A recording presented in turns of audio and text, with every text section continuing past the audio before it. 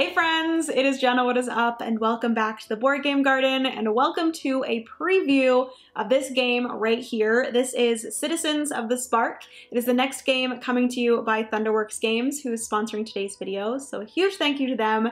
And it's designed by Philip Dubarry, and this is a card-based game. It plays 1 to 5 players, so it does have a solo mode. Big thumbs up here in the Board Game Garden. It plays in about 45 to 60 minutes, and it is 14 plus. When you are watching this video, the campaign has started, so I will leave a link down in the description box if you guys want to go and check it out. I will be going over an aim of the game, components, as well as how the game plays, so you guys can get a feel if it's something that you would enjoy and you are interested in backing over there. But yeah, without further ado, let's get into this. If you want to see exactly how Citizens of the Spark plays, then just keep on watching. Give this video a big thumbs up if you enjoy. Also hit the subscribe button down below if you've yet to do so. We'd love to have you here in the garden. Comment down below if Citizens of the Spark is something that you are interested in. And without further ado, let's get into this preview of Citizens of the Spark, shall we? So quickly before we get into an aim of the game and the gameplay itself, I do want to quickly kind of explain the story behind Citizens of the Spark, because I think it's a very cool story. Basically what has happened is there is an undeveloped planet called Fera, and what has happened is some sort of cosmic signal or something has washed over the planet, and it actually allowed for the animals on Fera to become very intelligent and discover technological advancements and all of these things. So the animals are quite far along, unlike other animals on other planets. And that whole event that has happened, they have called the transmission, and some time has gone on, and basically the scholars of Fera have discovered that there can only actually be one city or one settlement that can rise to the top, and the rest of them are going to crumble and diminish. And basically each player in the game is going to be playing as one of those cities or one of those settlements that are trying to rise to the top and become the shining jewel of Fera. And unfortunately, all other players' cities or settlements will fall and crumble to dust, and then all of their people will be scattered. So you are trying to, in the game, have the most spark at the end of the game. That is the currency, and what you are gaining by playing these different cards out and following these different actions, which I'll get into exactly how the game plays. But like I said, this is a card game. In the game, there are actually a bunch of different animals or citizen cards that you can pick and choose from. There are actually 30 different types of citizen cards, and depending on player count, you are going to put in 7 to 10 of those different citizen cards, shuffle those up, and you actually get these different randomizer cards. So there's going to be one card for each of the citizen cards that then you're going to be able to either pick and choose the ones that you want to play with, or you can actually randomize them.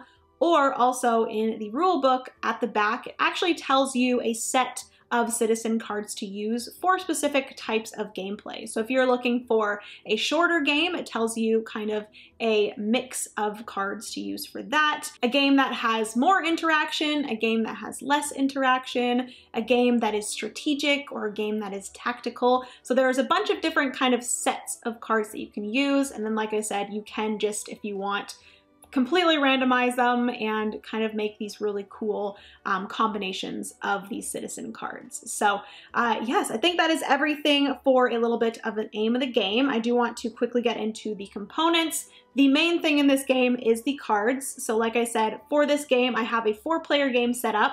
There are 2 cards there, but you guys cannot see them. So we have 4 players here, and with a 4-player game, you are choosing, I believe, 9 different citizen cards. You're going to take all of these citizen cards of each of those. So each citizen card has 10 kind of copies of that card. So there are 10 bandits, there's 10 warriors, there's 10 scouts, so on and so forth.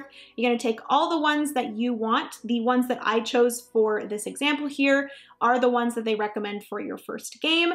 So I've taken all of those cards, I've shuffled them into this starting pile here, or this deck here, and then each player is going to get 4 cards. In the first game, they just recommend giving each player 2 cards, but in subsequent games where you know a little bit more about how the game plays, you actually get 4 cards. You get to choose 2 to keep, and then the other 2 get discarded. Also, additionally, we have the first player marker here. It has a hair on it. Each player does get a little how to play player aid here. So it has how to play on one side, and then it has all of the icons as well as final scoring. So that's really nice to have there.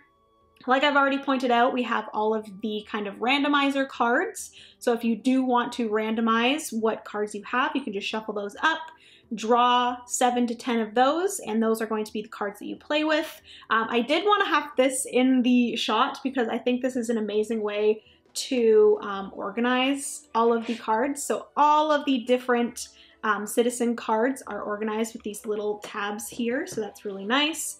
And then over here on this side, we have the components for the solo mode.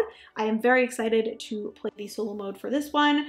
And then we also have the sparks, which are the main kind of victory points for this game. Ultimately, the person with the most sparks at the end of the game is going to be the winner. So we have some cubes to represent some sparks. So there is the smaller clear sparkly cube, which is 1 spark.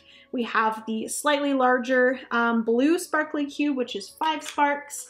And you have tokens for 10 sparks as well as 25 sparks. So you're going to be collecting those throughout the game, and then whoever has the most at the end, like I said, will be the winner. I do also want to point out that I literally have sparks on my sweater. So I picked the best sweater for this video, and I'm really, really happy about it. Anyways, if you guys want to see exactly how this game plays, that's the next thing I'm going to get into. So let's get into that. So getting into exactly how Citizens of the Spark is played, quickly before we get into the gameplay, I do want to kind of go over the card here. So each card is going to have the same kind of layout.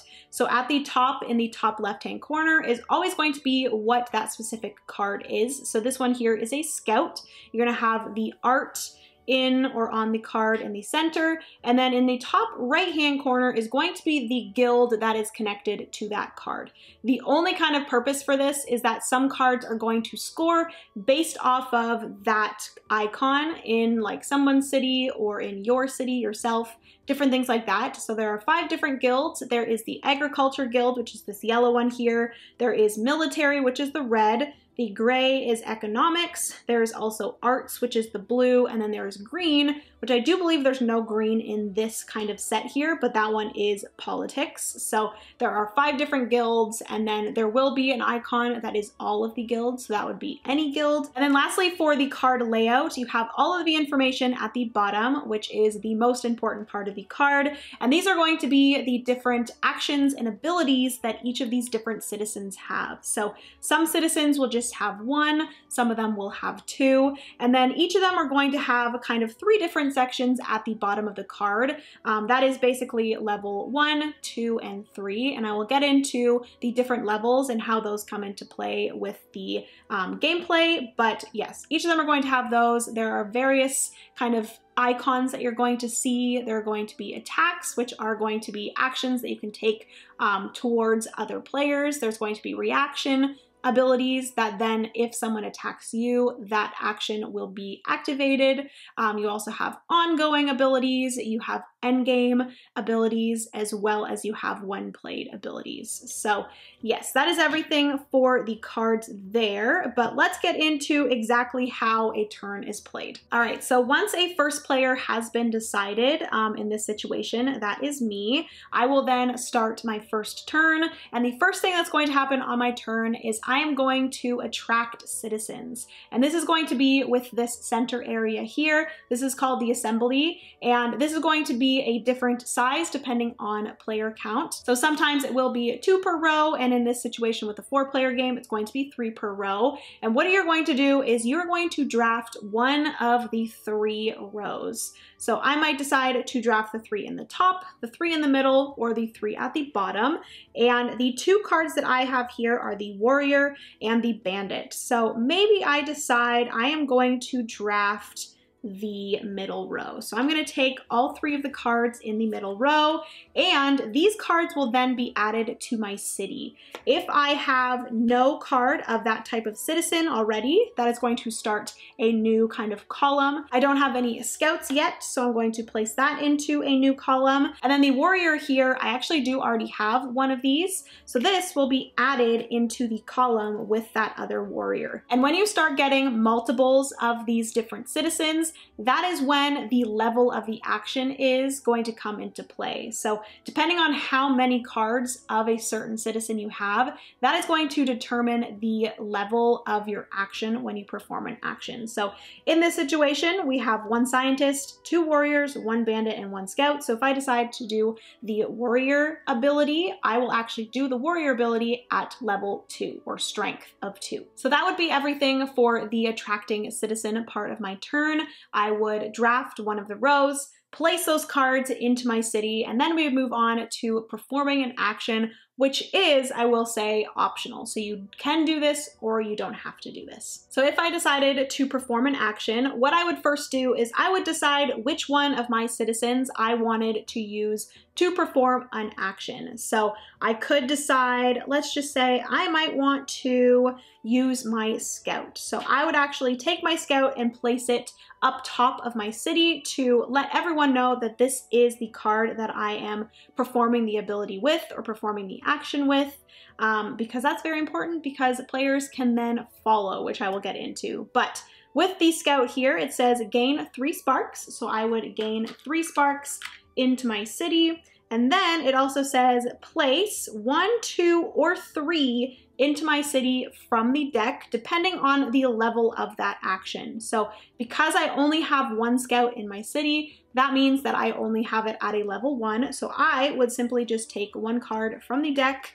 flip it over, and then I would place that into my city. Now, if I had more scouts in my city, let's just say I had 2 other scouts, that would actually be at a level 3, because it would count the 1 card that I'm using to perform the action, plus the other 2 that I had in my city. So I would be able to perform the scout action at level 3. So that would mean that I would actually take 3 cards from the deck and place all 3 of them into my city. So once I was finished taking the action with the scout, like I said, each player will then have the opportunity to follow. The only way that they can follow, though, is if they have at least 1 of the scout cards in their city. So going in turn order, each player would have the opportunity to follow with their scout card. So this player here might actually decide, hey, I am going to follow. I am going to also play my scout card here. That player would then, just like me, get 3 sparks into their city, and then because they only had 1 scout card as well, they would also take 1 card off the top and add that into their city. Moving on to this player does not have a scout card, and this player does not either, so that would then end my turn. I would have to discard this scout card, so that would go into a discard pile. This player would also have to discard that as well, and then we would replenish the cards here. We'd put those there. Actually, before we did that, we would put a spark onto each of the rows that didn't get drafted. So this kind of gives you a little bit of motivation to maybe draft one of these 2 now, because when you draft this row or this row, you would gain that spark as well. Once all that cleanup was complete from my turn, we would then move on to the next player in turn order. They would again draft 1 of the 3 rows, place it into their city, decide if they want to perform an action. Then any players can follow if they would like. You do a few cleanup things, and then it would go on to the next player. That would continue turn by turn by turn until the deck actually runs out. Once it runs out, you reshuffle the discard pile, and then each player that hadn't got a turn that round, so all the way up to the person to the right of the first player, will get a turn so that every player has the same amount of turns, and then you would go into some final scoring. So the first thing that is counted with final scoring is simply just all of the sparks that you have collected throughout the game. This is going to probably be a lot of what your score is, actually depending on the types types of cards that you have in play, but you're going to have some sparks from throughout the game. You are also then going to gain 1 spark per card in your city. So if you have a lot of cards at the end in your city, then you will get more sparks for those. And then lastly, for final scoring, if you have some citizen cards in your game that have endgame scoring, each player that has those in their city are going to count up their score for those. This one here is actually a little bit unfortunate because you lose the sparks for having these in your cities. So these are the type of cards, the outcast, that you want to, get rid of, to discard, to give to other players. I'm not going to go through all of the different abilities for all of these 30 different types of citizens, but just know there are a ton of different kind of ways that these cards work. Some of them are good, some of them are bad, some of them affect other players, some of them only affect you. I am going to quickly kind of give you a brief overview of some of the ones that I have here in the game so you guys can get a feel for some of the available abilities, but depending on your level of the scientist, you are going to gain victory points. So you are going to gain 7 if it's a level 1, 10 if it's a level 2, and 15 if it's a level 3. And then it allows you to discard 1 card from your city. So I would activate this action and I would actually be able to discard this outcast, which is something that I would want to do. So that is the scientist. We also have the warrior here that is gain a certain amount of sparks if you have more military icons than a neighbor's city. So if this is a level 1, I'd gain 6 victory points, level 2, 10, and level 3, 14. And this would just be looking at one or the other neighbor. So that's that. The bandit here is actually an attack ability. So this is take a certain amount of victory points based off of your level for each opponent whose city has more economics icons than your city.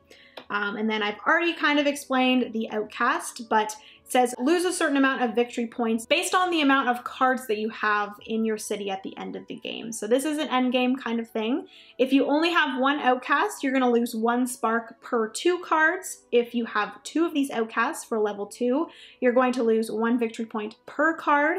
And if you have 3 of these outcasts in your city, you are going to lose 2 sparks per card that you have in your city. So it's best to have less of these outcast cards in your city at the end of the game. And yeah, there's a bunch of different ones here. The advisor here has a reaction ability. So if someone attacks them, they will then actually gain 2 sparks. And then they have an end game ability here that depending on how many advisors they have in their city, they will either gain 6, 12, or 20 victory points. So if you can manage to get 3 advisors into your city by the end of the game, that is 20 victory points there. So that's pretty good. And then lastly, the only other one that I see here is the champion. So this is gain a certain amount of victory points in 1 neighbor's city. So this is based off of their military icons.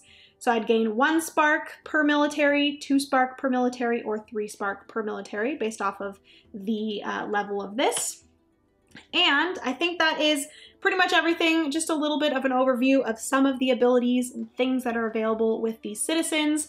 Like I said, there are 30 different cards and different citizens to choose from and mix and match. So the variability of the different kind of games that you're going to have with this is pretty large. So anyways, like I was saying before, whoever at the end of the game has the most sparks will be the winner. And I do think that that is going to be everything for this preview of Citizens of the Spark. All right, friends, so that is going to be everything for today's video and this preview of Citizens of the Spark. A huge thank you again to Thunderworks Games for sponsoring today's video. Hopefully you guys enjoyed. If you did, please give this video a big thumbs up. Also hit the subscribe button down below if you've yet to do so. We'd love to have you here in the garden. Like I said before, I will have a link to the campaign down in the description box. If this sounds like something that you would enjoy and you're interested in backing, definitely go and check out the campaign.